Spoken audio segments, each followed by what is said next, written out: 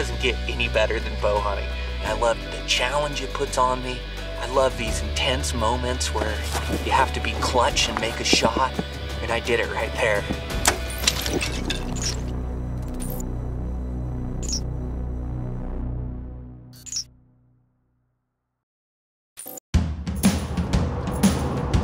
Alright, headed down to hunt mule deer. Early September, and this is a different type of terrain than I'm used to. This is a sagebrush country with a bunch of coulees and canyons, ribbon cliffs, fairly open. We're really excited. There's some good deer that come from this unit.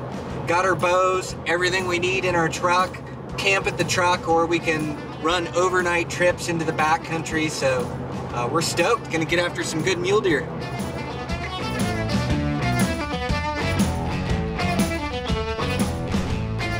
Brand new unit to me. First time being in the unit, so just trying to get a feel for it, learn the unit, learn where the deer like. We started up this morning and it's been good. We spotted a group of bucks up on the top of the hill and one pretty nice 4-point. They were ways off. We were watching them for a while and thought we were gonna get a play, and then we did see a hunter right below them work up and spook them out of there. But we're really gonna live and die behind our glass and master vantage points and see if we can't turn up some good bucks. So I got my good buddy Dan Heverin with me. He's got a tag as well.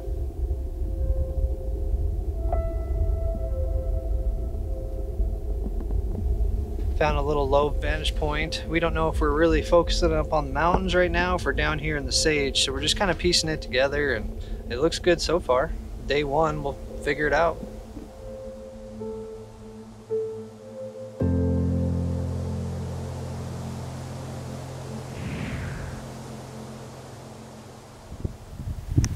He does just have a pile of velvet hanging off him. All right, middle of the day play. It's hot.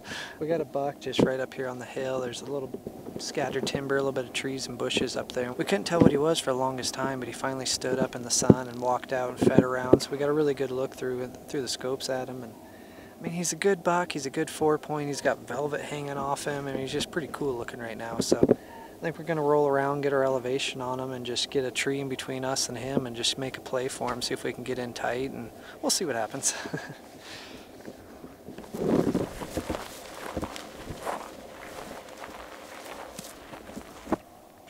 Put a mark where the buck is, and then we came around to get our elevation on the buck, but we want to be really strategic on the saddle that we choose to go through, because we want the wind in our favor, and we also want to be at the exact elevation. So if we do come around and he stands, at least we have a shot. So I'm just double checking everything. There's the buck, this is the direction we're facing. I mean, I just kind of double check, you know, take the stupid out of it and just know exactly where the buck is and where we are, just so you don't make a mistake all the way back here. Onyx is great for that, right? Yes. Yeah, it just kind of tells you everything you need to know.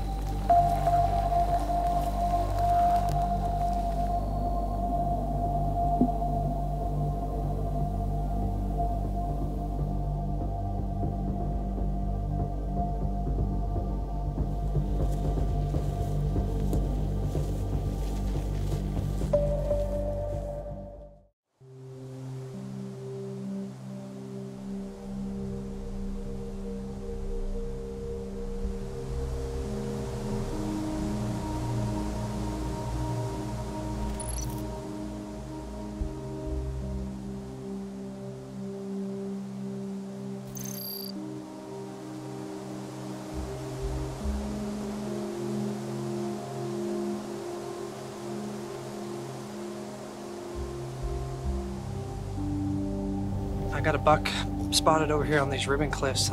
We've been sitting up here for a couple hours just kind of on this rock ledge looking at all this big basins and stuff, and just went for a little walk over the top and ended up looking into this shadow over here. And there's 2 bucks over here. One just got up, it's kind of mingling around, and the other bigger buck's kind of, you know, hanging tight into the shadows. We still got several hours of light left, so I don't think they're going to go anywhere. They're not going to go stand in the sun right now, so I think we're just going to scamper around this hillside and get above them and see if we got a good wind, see if we can shoot them up from either up on the cliffs or if we got to roll on the same side of the cliffs he is. So we'll get over there and get it figured out. But pretty nice looking buck, like a 3x4, but like a mature, good looking deer. So let's go see what we can do.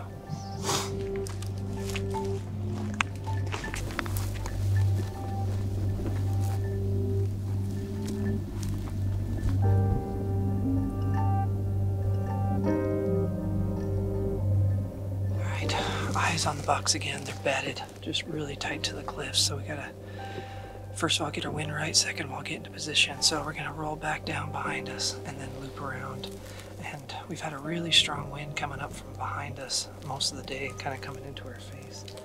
So if we stay on this side of the bucks and kind of come up over on top, we should be right above them with a pretty good wind.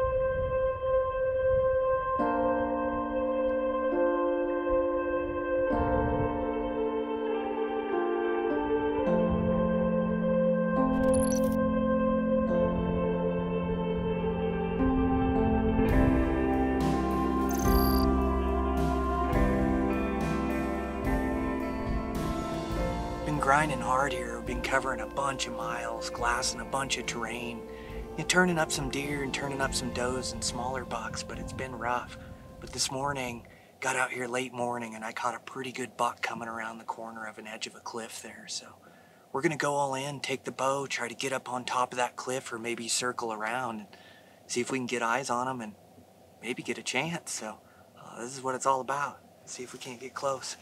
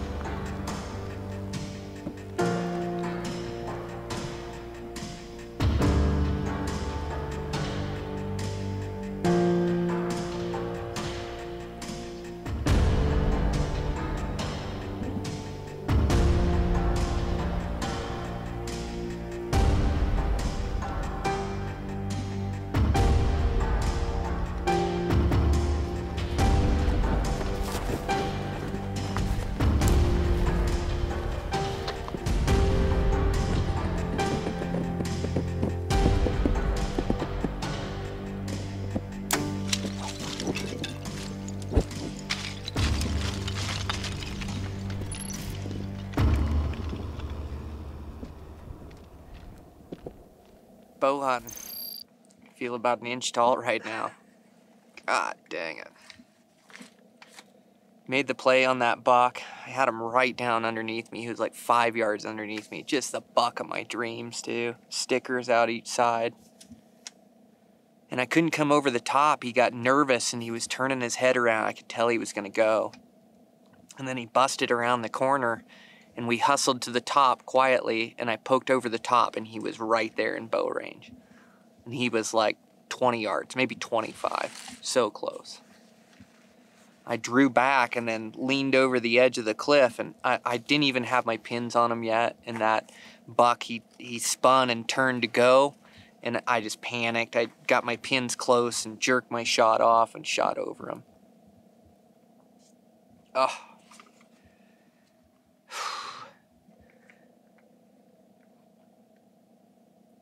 Bow hunting, it'll take you to your lowest lows. I mean,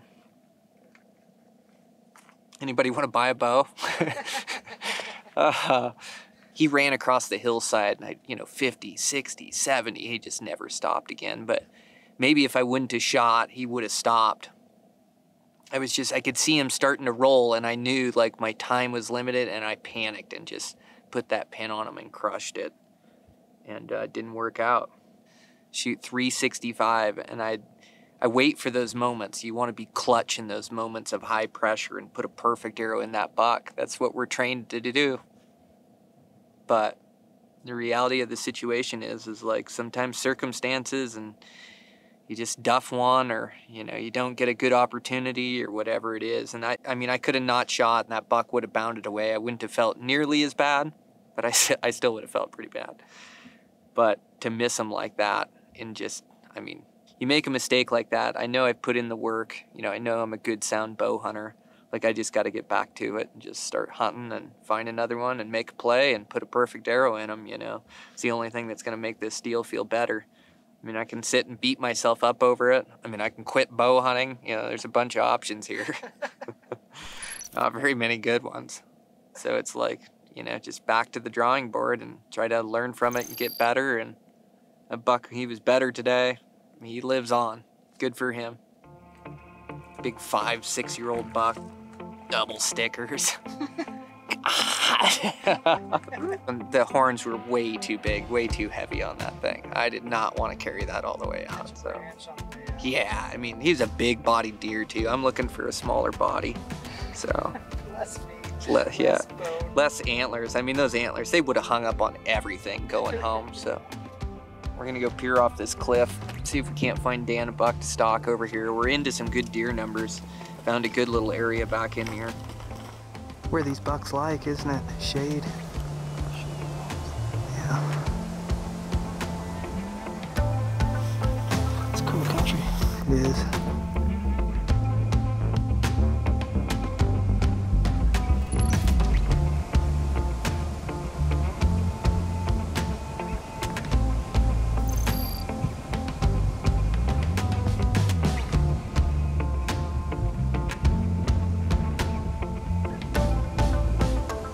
Well, couple-day reset.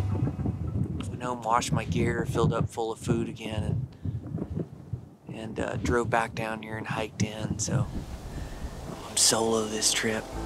I went up this morning, grabbed a vantage point. There's a bunch of deer in this basin over here. So a bunch of bucks too. Just saw another group of them over here, but one that's a pretty nice buck, nice 4-point, high and tall. I think if he'll give me a chance, I'll make a play, but kind of a challenging stalk right now. So just kind of seeing where all these deer end up. So I'll show you where this buck's at.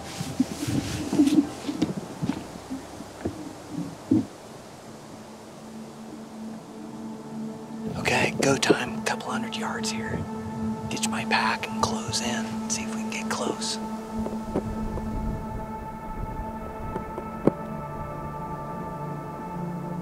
Okay, well, just as I was getting close, those bucks got up and fed away from me. They're just feeding on the hillside over here. I knew they were gonna change beds. I was just hoping I could make it there before they moved, but...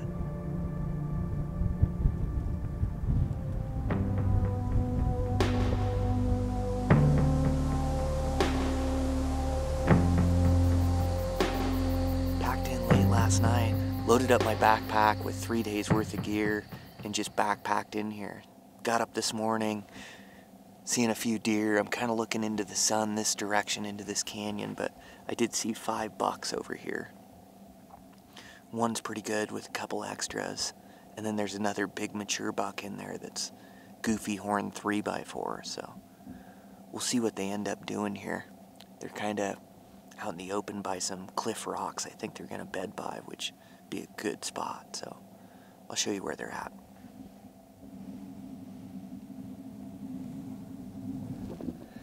Okay, so I watched those bucks bed down. I like that one with the extras. He's a nice buck, big backs, good frame to him, so I'm gonna go see. They're bedded in a good spot, but I know it's just their first morning bed. But even still, I've got a good wind and he's in a good spot, so I'm gonna start closing in and just see if I can get close. Catch him before he gets up again. So it's 9:13 right now. We'll see what we can do.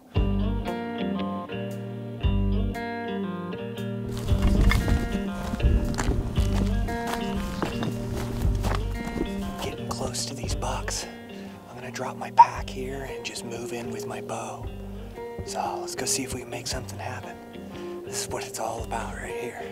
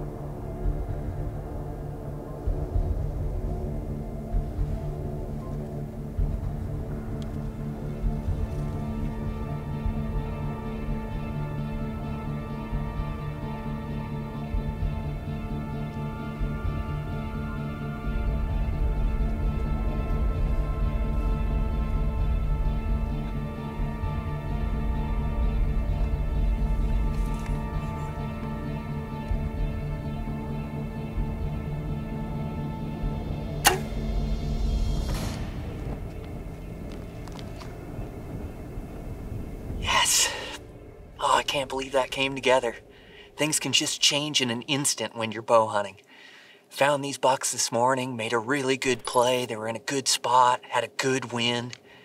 I just sat here and waited. I waited for an hour for that buck to stand.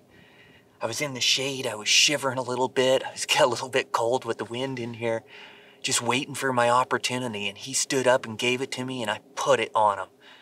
Made one heck of a shot. God, that feels good. Man, oh man, it doesn't get any better than bow hunting. My second trip down here, I'm solo, able to capture that on film. Let's go check them out. Well, what do we have here? Caked in blood. I absolutely love it with every fiber of my being. I love the challenge it puts on me. I love these intense moments where you have to be clutch and make a shot, keep your composure, and I did it right there.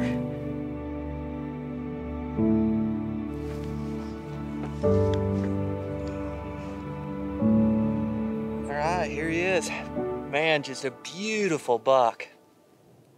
Couldn't be happier. A couple stickers on him. Gosh, there's not a lot of deer around. You really got to hunt hard. My name's Brian Barney. I run the Eastmans Elevated podcast.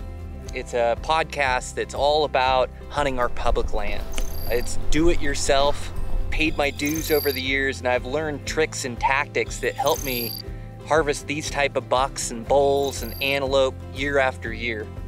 That's the kind of information that I'm sharing with you on the podcast, and along with that, here's some of the great guests that we have on talking about their successful hunts. So another one in the books. wanted to make sure you guys knew I was alive. Man, a long pull out of there by myself with a whole deer and camp and everything, but gosh, now I just got them tucked away, got them put in the Yeti.